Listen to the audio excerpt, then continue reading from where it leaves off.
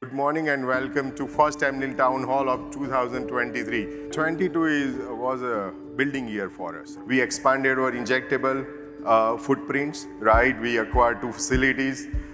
We got approval on our 3 biosimilar products.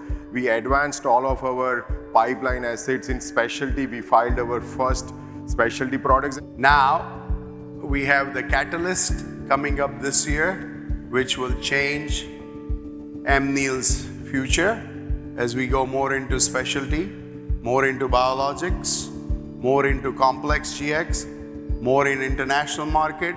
We are building each businesses to make Amneal a much bigger company than what it is today. We really innovated in our specialty segment to position our organization to really work on NDA development pathways and also filing. In biosimilar, it's such a huge exciting area, and we have built a very nice, solid, strong commercial infrastructure and foundation so we can be vertically integrated from the development all the way to commercialization. Great execution by R&D and our operations quality team in India to get both newly acquired injectable sites online and get them prepared.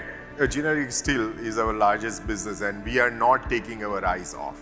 R&D really make a big strides to have a focused approach on complex products. So we were able to successfully file many key products, and that momentum will continue. And taking these products internationally, some of them, will allow us to grow in this business. In India, we have launched our own label in emerging countries, Middle East and North Africa. We are already partnering with local players. Europe, we announced the partnership. So over 1, 2, 3, 4, 5 years, we will have meaningful contribution from international operations. Very excited. It's all about family, love.